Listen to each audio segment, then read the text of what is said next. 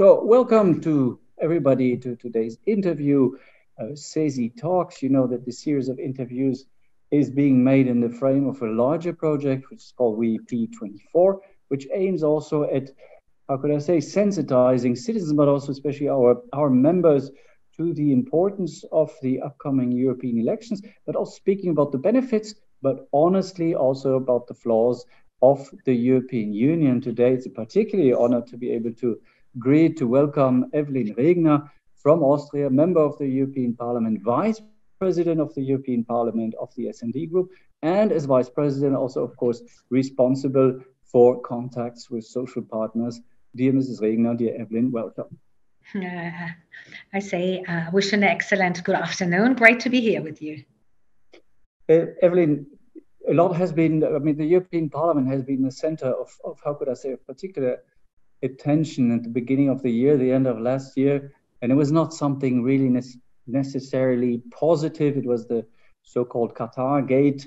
What should happen now, according to you, your Vice President of the European Parliament?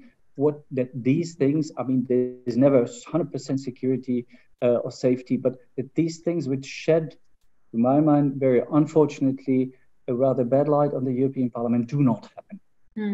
It's definitely an attack on European democracy as such. Yeah, I don't want to paint it in another color than it is. It's dark. The European Parliament is amongst European institutions by far the most transparent.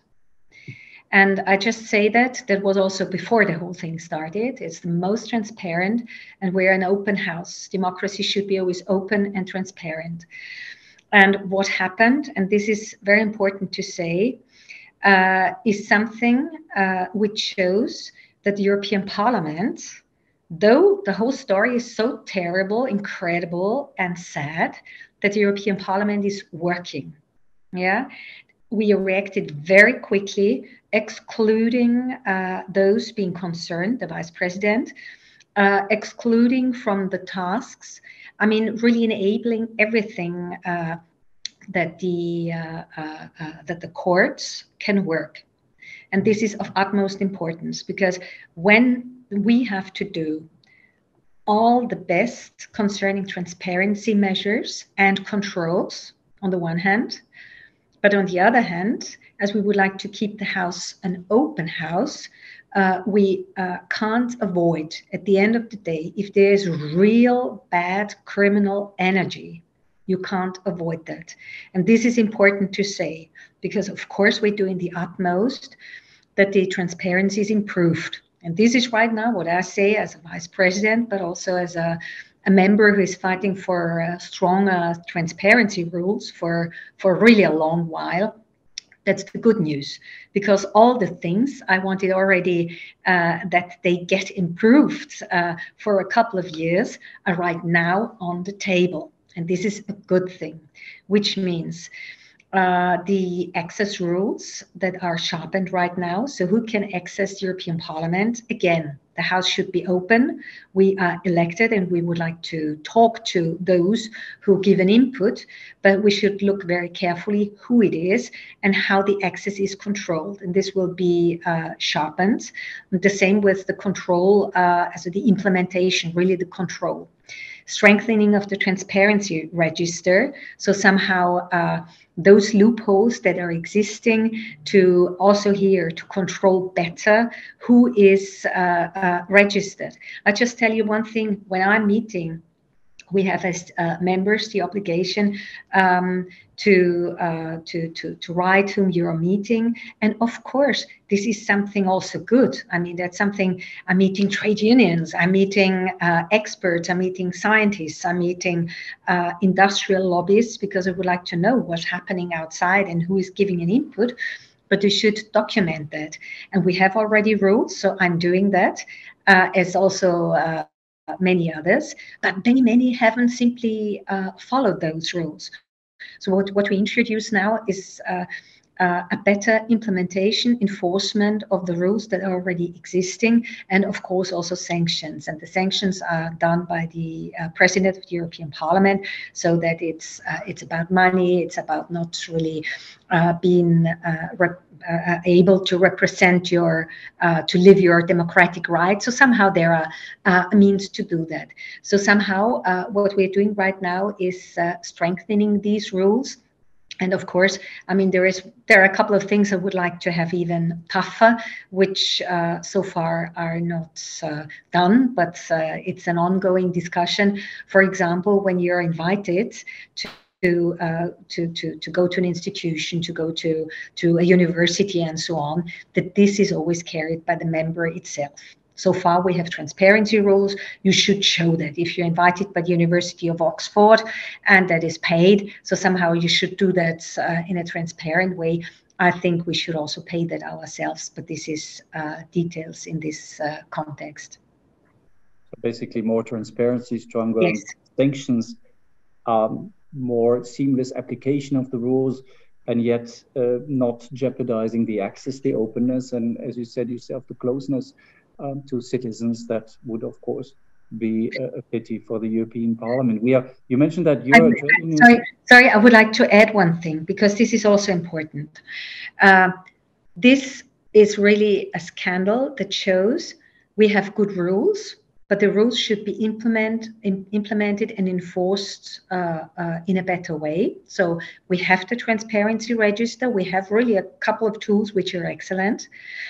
But on the other side, and therefore I'm just adding that too, we should strengthen the application also by these rules of the Commission, and above all by the Council. You don't see those who are in the dark. And the lobbyists contact the same way, we know that. The representatives of the member states in the council. So they are in contact with national governments, with those doing the whole legislative work in the European context. And here we don't have any rules. So somehow you can't say something that is happening, sort of a scandal or whatever, about those in the dark. And in order to be credible and really democratic in a good way, legislators, it is absolutely necessary that the same rules being enforced, being implemented, and really being seen are also done in the council. Yeah, I couldn't agree more, especially that for us, whatever happens at the council is subject very often, too often, to some kind of package deals where you don't know actually why a certain member state took the decision or voted in such way or another. Even as an observer, as an outside observer, the council remains extremely opaque, to put it that way. So we would also certainly welcome a revision of these interinstitutional agreement. I think that could be also one of the priorities, if I understood it correctly.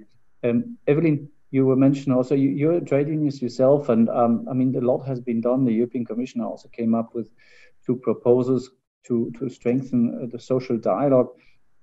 Now, if we speak of collective bargaining, social dialogue, or democracy at work, what is the role of social partners for the promotion, let's say, of the social acquis, but also the well-being, sustainability, and competitiveness, maybe, of societies as a whole? How do you see it, both as a politician and as I think I could say, a full-hearted trade unionist?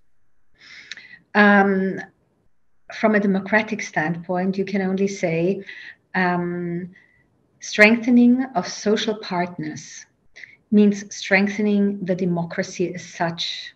Because what trade unions are doing, what workers' organizations are doing on the one side in the enterprises and on the more general level, and of course also at the side of the employers organizations, this is democracy at work. I mean, democracy should take place at schools. It should take place in the societal life. It should take place when we're talking about, what politics are doing. And I mean, people are working. And democracy at the workplace is one of the most important elements of the whole democracy in our society, in our member states, in the European Union. So strengthening the social dialogue means therefore always strengthening also the European institutions and strengthening the social dialogue in the European context is nothing else but a strong tool in order to have a strong democracy as such. So when we're looking at the situation, at the percentage of organization of people in their trade unions and how those developments are when they're getting worse, whole democracy is doing worse. And when they are getting up, whole democracy is doing better. And therefore, it's important to strengthen all those instruments from funds, from projects, and then, of course, legal instruments in order to go on with our European democracy. I mean, it's so difficult and it's so easy. We have we have right now the national work that has to be done concerning the implementation of the minimum wage. Yeah, and here there is a lot of strengthening of the collective agreements and the partners of the social dialogue in there. So this is already an important instrument that had been strengthened in the last legislative period. And then, of course, we also have the European Works Councils. And as we see, there is the last resolution of the European Parliament. There is an instrument in hand. I mean, we'll see what happens. There is not so much time left until the end of the legislative period. But I see the willingness of Commissar Schmidt, who hopefully, by sure, takes the time left in order to strengthen also the democracy of the European Works Councils. So the whole sexual dialogue and, of course, also social partner agreements are absolutely important tools that are in hands of the social partners to strengthen democracy. And and the European Parliament, of course, is always a partner in the background to say, okay, if you don't come to an agreement, we are there. So that shouldn't be an excuse of not doing anything. I mean, you said it yourself, it was so difficult. It can be so difficult, it can be so easy. Gender equality so close to your heart, and also you've been extremely, how could I say, active and committed in these past years.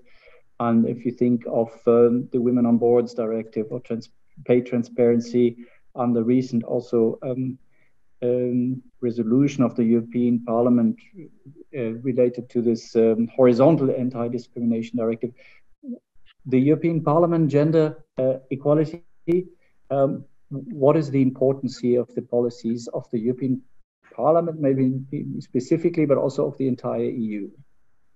I mean, we have in the European, I mean, we can say the following thing. Past years, the progress that is done concerning gender equality in the European member countries is due to the work that has been done at the European level. Looking at most member states, what's happening at the national level, we can say we're dealing with strong backlash. We're dealing with the facts. I mean, post-corona, the economic situation. I mean, we're dealing with the consequences of war, also rising of violence. And on the other side, there is this strong European answer. We never ever had so many legislative proposals than in this legislative period. I mean, we're just ahead of the pay transparency being implemented also by the Council, who never ever wanted it. So somehow there is a strong push. And this is really coming from a strong and good cooperation between the European Commission and the European Parliament, who wanted it so much. And the trade unions, who said, Commission President, whatever you're doing in this legislative period, gender equality is a social issue. Gender equality is an issue of justice. Gender equality is deeply, deeply European. And so we have the care package. We are negotiating measures against violence against women, Istanbul Convention about being also ratified by the European Union, Women on Boards Directive. We are just having a vast field of legislative measures that is done right now, and anti-discrimination. So if the commissioner can push this also and the time is running, then we really have a boost of improvement of gender equality by the European institutions. And I just say that normally we were dealing with minimum standards, and most member countries have a higher level. But in this case, this will be an improvement for most member states. And this is really a big, big thing. So something to communicate outside. And of course, it has to go on because the society has changed. We need a diverse society, an equal society, and gender equality is a major step, and therefore it's very important also from the, I would say, from the trade union perspective. I can only confirm what you have been saying, that the responses and the initiatives of the European Union have been quite impressive. I have to agree with you. Evelyn, coming to the European semester, it's something which is always very far from the citizens and from the members. At the same time, is of quite fundamental importance when it comes to the coordination of economic and fiscal policies, which has been criticized in the past for either being not really respected by member states or having a too strong, how could I say, liberal orientation. What has happened since Corona, or maybe how can we make this cycle of economic coordination more social? I mean, it remains difficult. This is something I have to say. Of course, we should have a new stability and growth pact. We see as the consequences, as we have in the post-corona time, and now with the crisis, with the energy crisis due to the Russian aggression and invasion, the war in the Ukraine by Putin, we see there is no invisible hand that works. We need market regulation. We just see that very clearly, that the market has to be regulated. Financial markets should be also regulated in a strong way. We just see that right now with the Credit Suisse. What happens? So who is paying? Taxpayers are always those paying. And who is that? That's the workers. That's those being in the enterprises, working in the supermarkets and the hospitals, who are really the work that should be rewarded in an appropriate way. And all those are always paying the perverse reactions that are happening at the system as we have it right now. And the capital market union, the banking union, still is not completed. So there is a way to go to take the whole picture. So the fiscal, the economic governance, so the fiscal policy, but also the whole pictures on how we are doing economic policy. So a long way to go. Evelyn, maybe a last question also to you specifically in your capacity as a Vice President of the European Parliament. We started with the discussion speaking about the Qatargate and the impacts also on the EU, but specifically on the European Parliament. Now we look at the year 2024 with the upcoming European elections. In your capacity as Vice President, what are your fears and what are, or let's say, worries, and what are your hopes? Yes, I mean, there, from my point of view, there's a clear message that I mean, there is a clear way to go. We see, of course, there is this rise of anti-democratic, extremely right-wing parties playing with the fear of people, the fear of having not a secure future, about social security above all. Can I afford a good life? Can my children afford a good life? And therefore, the answer of the European Union can only be strengthening the social architecture, strengthening the social pillar, to be really the fundament of the European Union. People want to be able to afford their living. People want to be able to pay their rent, to pay their gas and energy prices. And this needs joint, united, very well coordinated answers of the European Union. We have those elements and they have to be done. Otherwise, people are going in their desperation to the extreme political positions. This can't be the answer of the European Union. So the social union, the social Europe will be key. To quote one of your colleagues in the European Parliament with whom I had the honor also to have an interview recently, he said, to save social Europe means saving Europe as a whole. And exactly. Evelyn, thank you very much for your time. All the best to you for the coming years and of course beyond that. And I look forward to seeing you very soon again. See you soon. Bye-bye. Thank you very much. And thank you for having had the occasion to have this exchange with you. So looking forward to the next time. So thanks a lot. Thanks a lot. Yeah.